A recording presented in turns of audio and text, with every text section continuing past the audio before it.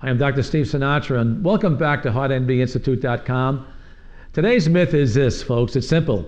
Is vitamin E a lifesaver? Well, you know, years ago I used to think so, but it's not in doses of over 400 units a day. And here's why. You know, back in 2005, there was a meta-analysis of multiple studies where people used high-dose vitamin E. And when you looked at these studies, what the researchers found was an increased mortality. Now that's a paradox. We're supposed to say vitamin E is healthy for the heart.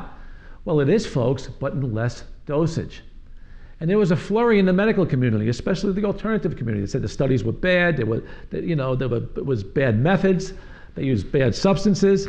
The long and short of it is, it was a good study. I've always validated it. This was back in 2005. I've always believed when it comes to vitamin E, less is more. It's always been my mantra.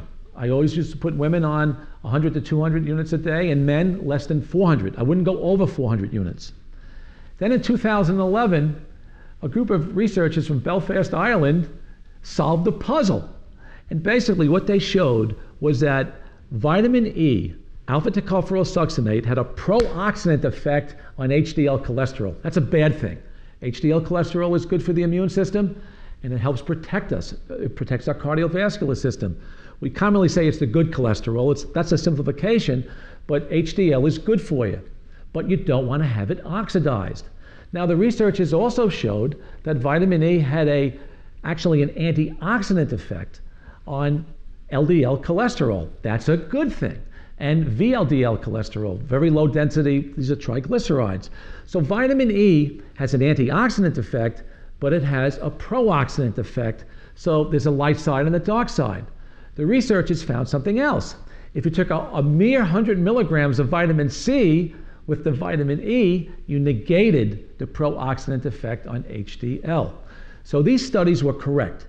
Basically what they showed that if you took 400 or more units of vitamin E alone, and particularly larger doses like 800, 1200 or more, that you had an increase in mortality, and it makes perfect sense to me.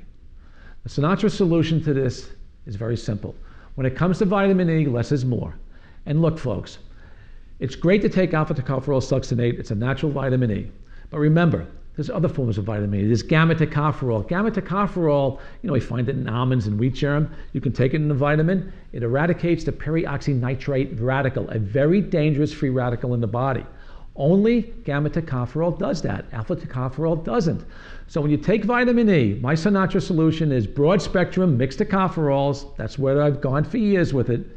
Lower dose vitamin E, alpha-tocopherol succinate. And you can also take the tocotrienols as well in a separate formulation. Anyway, thanks for listening. From my heart to yours, I'm Dr. Steve Sinatra.